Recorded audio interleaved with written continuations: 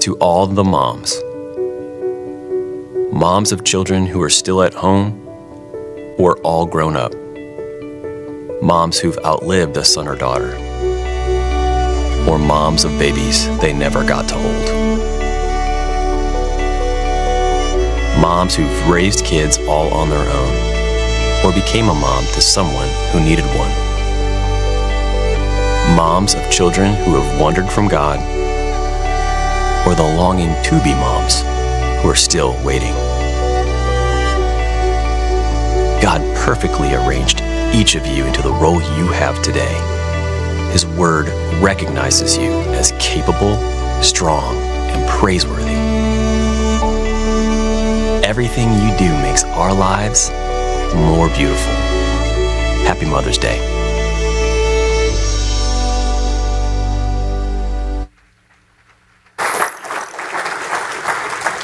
Hey, good morning, Riverside. Isn't that good? Yes. Amen. I would love for us all to just give an applause to all the moms.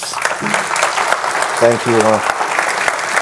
Oh, you can do better than that. You can do better than that. Amen. That is so good.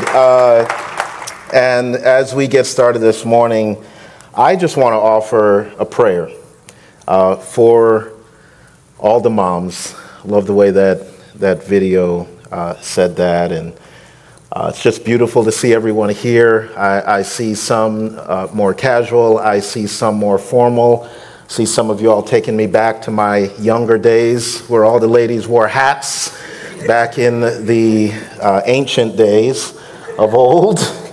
But I love it though, I love it, come on.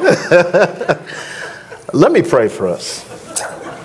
Let me hasten to the throne. Let's pray together. Heavenly Father, Lord, we just want to acknowledge the importance of motherhood, and we want to first give thanks that you are such a loving parent to us all. All life was born through you, and in you all creation is nurtured. You formed us in your image. You gathered us together. You've united us as members of one family. We're grateful. And so we give you thanks today for the mothers among us. We ask that you strengthen them, that you, Lord, grant them wisdom, patience, persistence, courage, peace. Thank you for all motherly figures, grandmothers, aunts, sisters, wives, stepmothers, foster mothers, guardians, babysitters, many others who practice self-sacrifice and embody compassion. Lord, grant them strength to carry on their work and the realization that this is such a high and holy privilege. So even amid this day, this celebration, Lord, many have restless spirits and they're reluctant to name the difficulties of this day. For some, this day brings the sorrowful awareness of their own inability to conceive children.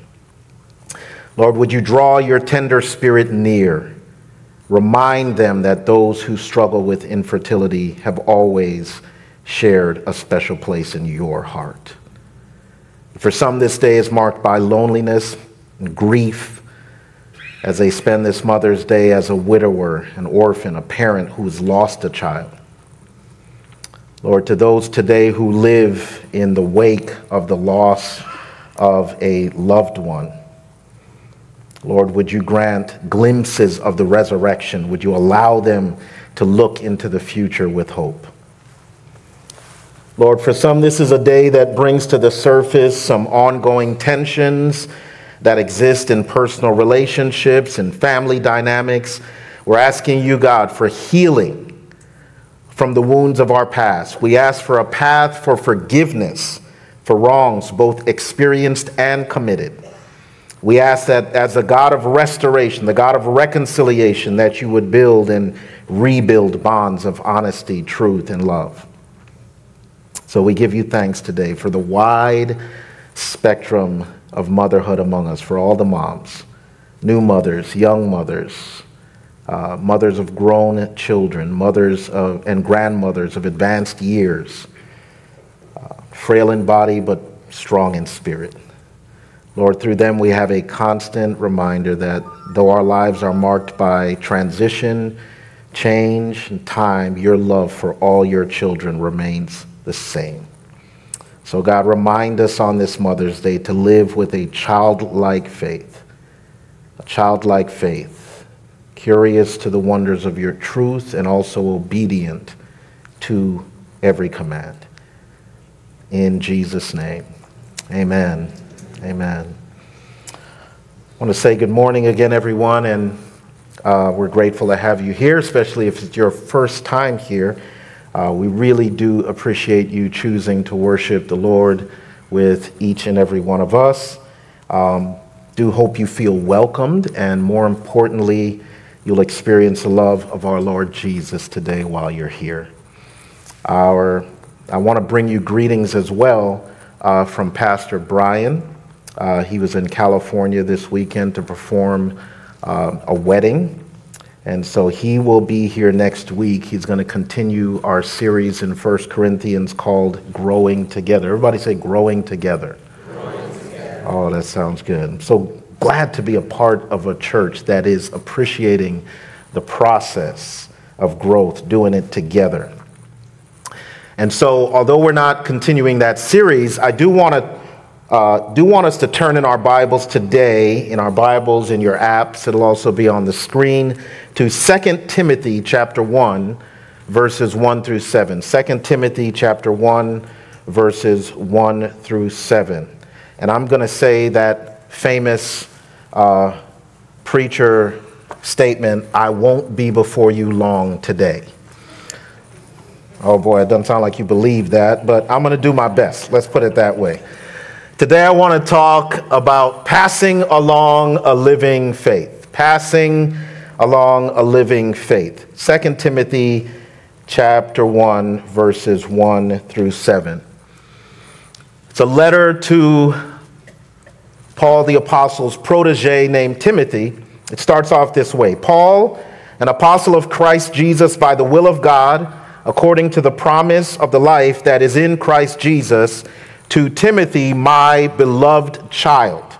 My beloved child. Now, Timothy is not his natural son, but that doesn't impact the love that he has for Timothy and his devotion toward Timothy. We read in Acts chapter 16 that Paul met Timothy as he was going from city to city, and he was strengthening the different churches in the city that he helped, in the different cities that he helped to plant.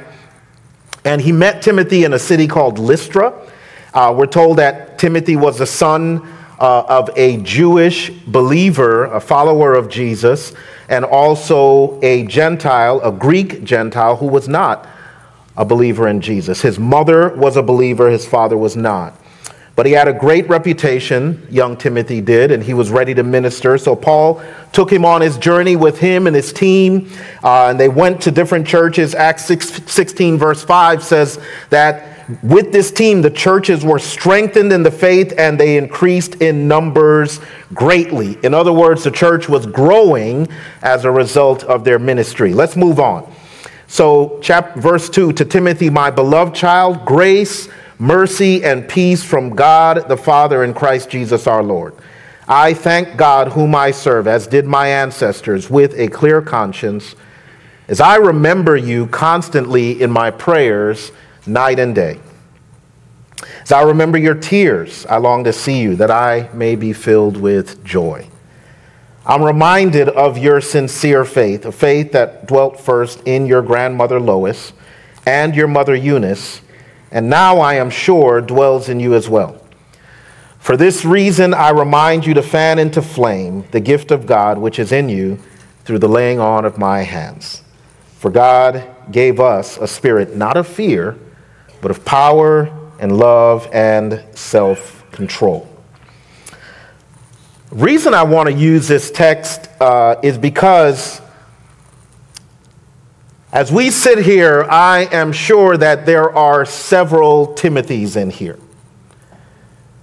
I'm just using that as a broad term. You could be a a man, a woman, a boy, or a girl, but there are several Timothys here, beloved children, young men and women, middle-aged men and women, doesn't matter, young and knowing about God, no matter the age, Timothys. And they're ready to bring the gospel to this whole world. Sometimes because of this modern day and age using communications and methods and channels that we've not even thought of yet. You see the rise of artificial intelligence. At one point in time, some of us still don't have a TikTok account. Some of you don't even know what TikTok is, but we've moved on. And here's what it means for those of us who are mothers and fathers. It doesn't mean that we're out of touch. It doesn't mean that we're irrelevant. It doesn't mean that we are insignificant. It means that God has given us an opportunity to pass on a living faith. To pass on a living faith. We get to pass on to them a strong, sincere, living faith, saturated in the Word of God. And it shows up in their lives like a sincere faith that can be fanned into a fire that approaches the world with truth and compassion and authority and love and self-control and courage. Riverside, we're growing together. And so, mothers, we need you. Fathers, we need you. Aunties and uncles, we need you. Big brothers and big sisters, we need you. And as you play an active role in the discipleship of one another, we grow together because we are a united family. How many of you all believe that? We're a family. Family it's just one of the metaphors that God uses in the Word of God to talk about how we're united to Christ and to one another. We've learned in our series in 1 Corinthians that we're a field, it says in chapter 1. It also says that we're a building, and Jesus is the chief cornerstone of that building, right? Talks about the fact that we're a temple where the Spirit of Christ lives, that we're a body, and Christ is the head. We're a family. God is our Father. And you know, Hebrews 2 tells us that Jesus calls us brothers and sisters. Did you know that? He calls us brothers and sisters because we're the children of God and we're joint inheritors of everything that God the Father is giving to Jesus Christ, his Son. Amen? So Timothys are here. Mothers are here. Fathers are here. And obviously, I'm not just talking about mothers and fathers to just your natural children or those that you have responsibility for naturally. In a very real way, those of us who are in the body of Christ, we have people in this room, those who are a part of the body of Christ, we have an eternal relationship that transcends over time. So if there is somebody here in the body of Christ that you don't like, you've got to make it right with them, because you're going to see them for eternity. You can't get rid of them. Amen? And so we're growing together. God is giving us the opportunity in order to invest in one another in a very real way because we're growing together. So Paul writes this letter, 2 Timothy, to his beloved child in the faith, and he says, I'm reminded, verse 5, of your sincere faith, a faith that dwelt first in your grandmother Lois and your mother Eunice, and now, I am sure, dwells in you as well. He notes that a sincere faith was passed on from his grandmother to his mother to him. From his grandmother to his mother to him. Now, I don't know, as Timothy was growing up, how much different his grandmother Lois's life was from Timothy's life. If you knew your grandparents at all, you know that since they're so much older than you, they grew up in a much different time. My grandfather was born around the turn of the century in Ulster Spring, Jamaica. And even when my parents were children there was no internet. Can you believe that? No internet. Neither was there inside plumbing. Neither was there electricity. There was no Publix. There was no Chick-fil-A. Can you believe that? News came in newspapers. Mail came in mailboxes or post office boxes. There were innovations that for them didn't exist even 100 years before them. Life changes, right? All types of things change. But you know what doesn't change? What doesn't change is the Word of God. What doesn't change is the gospel of Jesus Christ. That's why you can pass that on, and that can be the greatest investment that is made in our lives and in the lives of those who are in this church in every generation. And so what's the best investment you can make? It's the Word of God, so that those who are here in the body of Christ can enter the world, and those that we're passing this faith on can enter the world courageously, without fear, with knowledge, with love, and with self-discipline. We pass on a living, sincere faith. Paul calls it a sincere faith. A sincere faith. This refers to more than just a feeling or a feeling that he has or a feeling that you get from him. Sometimes when someone speaks, you may not know whether or not they're telling the truth, but you ever said, man, they kind of sound sincere. I'm not sure I actually believe them, but they sound sincere. Well, this is not that. This is not talking about just a feeling. This word that's translated from Greek to English, and we translate it as sincere, it's talking about a faith that is unquestionably real. It's without hypocrisy. It stresses the absence of hypocrisy, of any feigning, of any falsifying, any embellishment, any exaggeration. It's real. It's real. And when you receive a sincere apology, it's easier to forgive because you know the apology is real at that point. When you're sincere, when you're truly sincere, people know where you stand, and they know where they stand with you. Now, Timothy, we find in scriptures, he may have been insecure in some social settings. He was sometimes he had a lot of work to do as a leader and to grow in his faith. But he was strong in his faith. He wasn't wishy-washy in his faith. He learned to be sincere in his faith. But how did he get there? How did Timothy come to saving faith?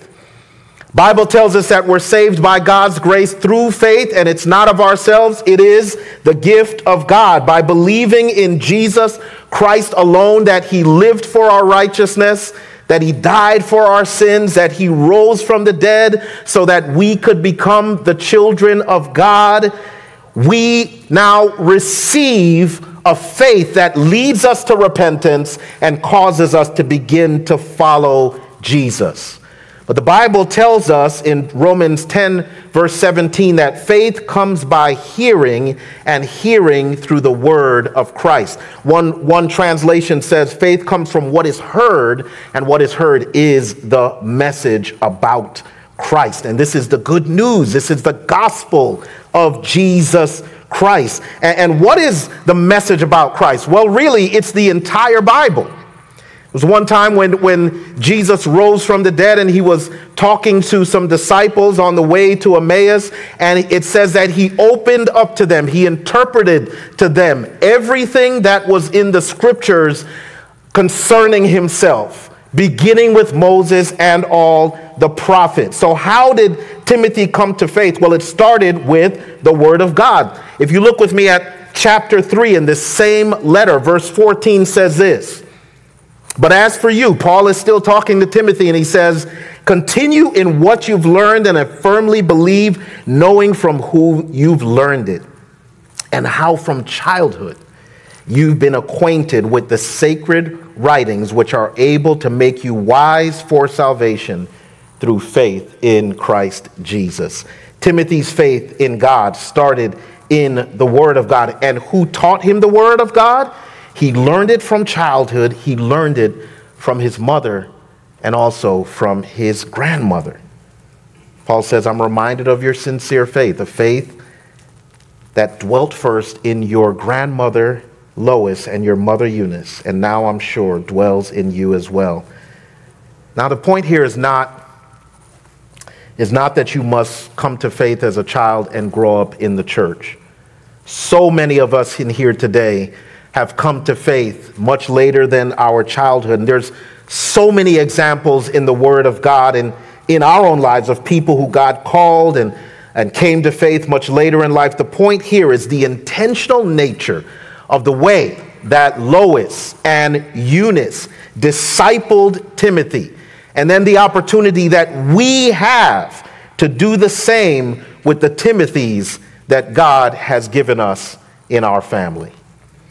So it was a sincere faith, but it was also a living faith. Everybody say it was a living faith. So the Bible says here that this faith dwelt first in Lois. Means it lived in Lois and lived in Eunice and now lives in him. Now this no doubt can refer to a few things. The Holy Spirit is living in them. Christ is living in them. But a living faith is something else. It's Christ living in us and through us. Living in us and through us. It's the Holy Spirit living in us, influencing all of our actions and influencing our motivations and influencing our decisions, conforming us to the image of Christ. Because of our faith, how we live is so impactful to those we're discipling. Passing on a living faith, get ready parents, is not telling people, do as I say, but not as I do. Have you ever done that? I know I have. Our kids look at us and say, but. No. Just do what I tell you to do. Don't watch what I'm doing. But the sad truth is that children, young people, anybody that's following you tends to mimic what you do much more than they mimic what you say. Isn't that right? Paul knew this. He says, follow me as I follow Christ.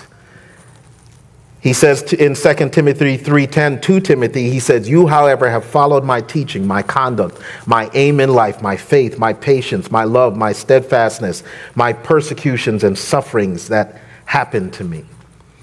And let me hasten to say this. If you have saving faith and we are passing that faith on to one another in a way that encourages people, in a way that begins to put that sincere faith through the Word of God and even through our example because of what God will do in people's lives.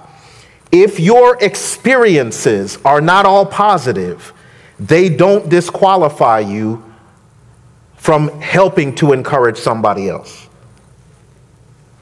What they do is they make that faith less black and white and more color. What do I mean by that? Well, our faith in God is our foundation in times of trouble.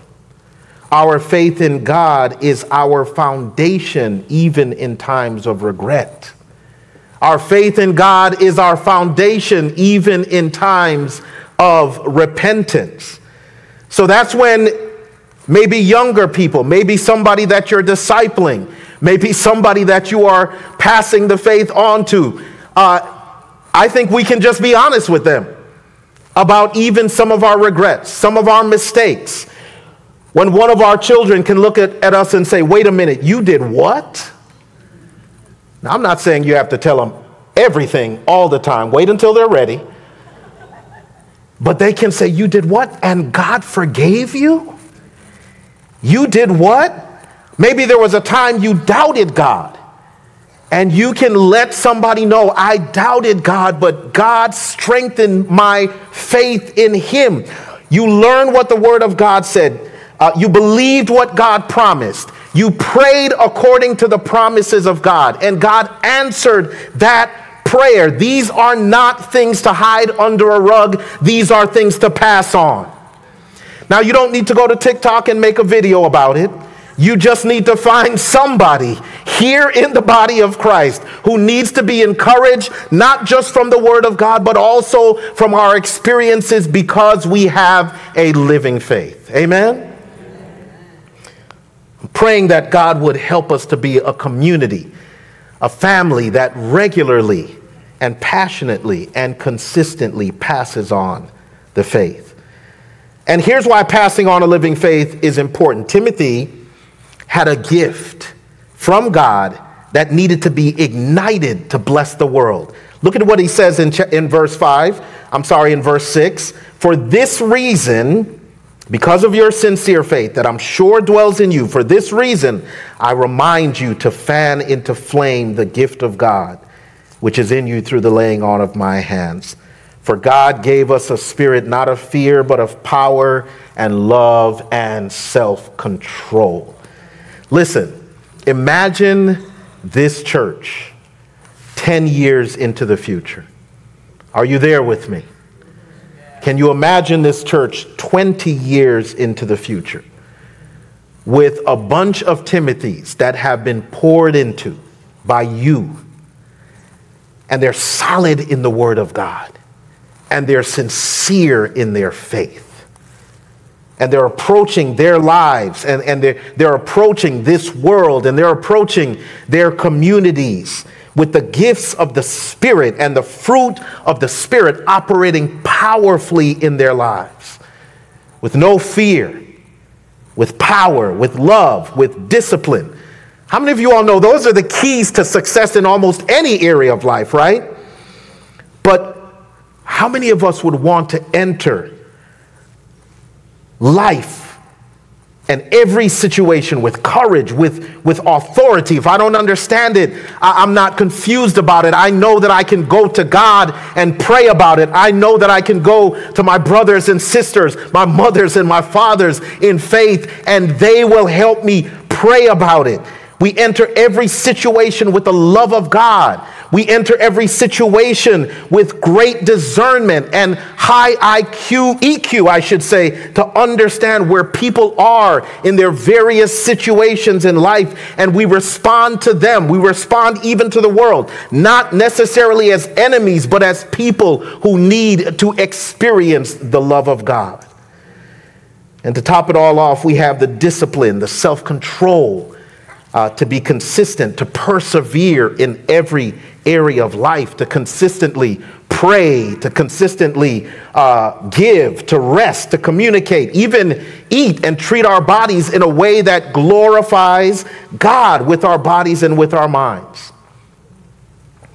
Paul is reminding Timothy, this is what God gave you. This is what God gave you through your grandmother, through your mother. This is what God is committing to you. And this is what God is giving us today. Young person, middle-aged person, older person, doesn't matter. Each and every one of us have someone that we're looking to and someone that is looking to us. And may God grant us the strength to pass on a living faith. And when we pass on the faith, we are allowing our children, our young people, our young married couples, those who are single, those who are in college, those who are in vocational college, entrepreneurs, executives.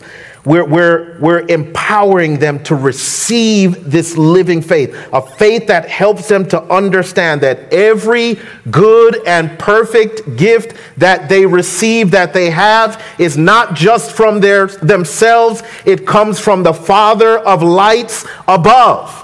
And they invest in that gift to see that this church catches fire and brings this fire of God, this gospel of Jesus Christ, this good news, this hope for the world into all of this community, into all of South Florida, into an entire country and all around the world.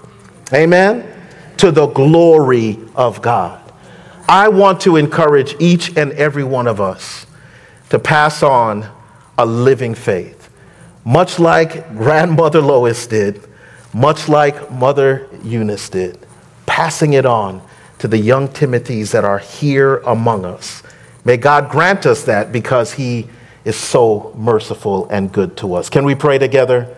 Lord, we thank you so much for your blessings on us as your people. As we celebrate this day, the first thing is we remember is that this is your day. This is the day that you've made. We rejoice in it. We're glad in it. And we thank you, Lord, that you have given us, each and every one of us that are here today. In other words, you've given us to each other. We're not just here as individuals. We're here as a body. We're here as a family. And we thank you, Lord, for what you are doing in this church as we are growing together. May you be glorified. May you be honored. May you be blessed. And strengthen us, oh God, in our understanding of your word, in our understanding of the gospel, Lord, in our ability to apply the gospel to every area of our lives so that we can pass on a living, sincere faith to those who are around us, who need encouragement, who need prayer, who need a helping hand, who need your love, who need our compassion. We thank you again. In Jesus' name we pray. Amen.